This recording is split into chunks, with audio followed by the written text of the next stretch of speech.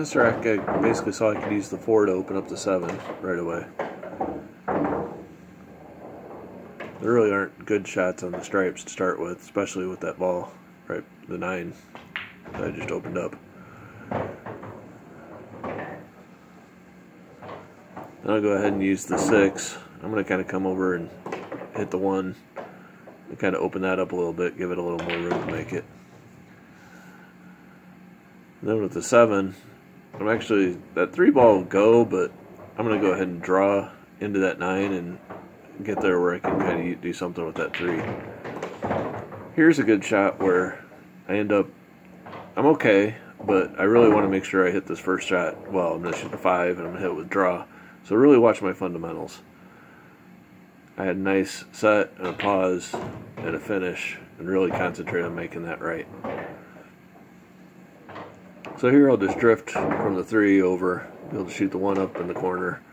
I don't want to get too fancy and get in trouble. With this 1, I can just do a little draw anywhere on this end of the table. I'll be able to see that 8.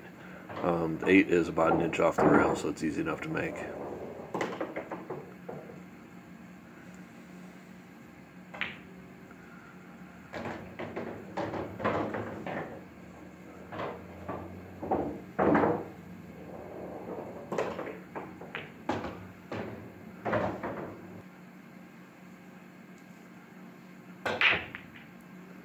The second rack, I actually really kind of wanted to have solids, except for that 9 ball sitting over by the 3. Everything else being equal between the 3 and the 9, I figure it'd be easier to get shape on the 3 at some point, because there really aren't any key balls over on this side of the table to get on the 9.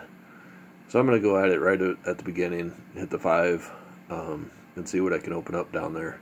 And I've got a couple more balls to work with the 6 and the 2 and the 4. To make sure I have something. I do look a little bit at that 7-1, but doing a combo is a little bit reckless.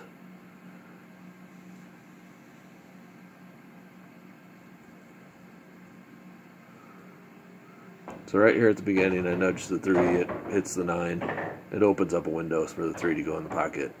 So I got my problem out of the way right away.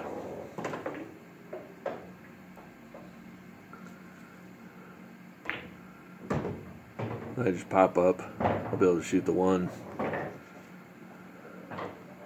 I get a little bit careless on this shot and start drifting down to the other end of the table. I could have got myself in trouble behind that 14 because I hit that 15 ball. But I have a shot in the 7, so I'll go ahead and cut the 7 in past the 8. I follow up, I've got a shot in the 2. I'm going to draw a little bit, kind of thinking I'm probably going to shoot the 6 next as it works out. Between the 2, I kind of like the transition.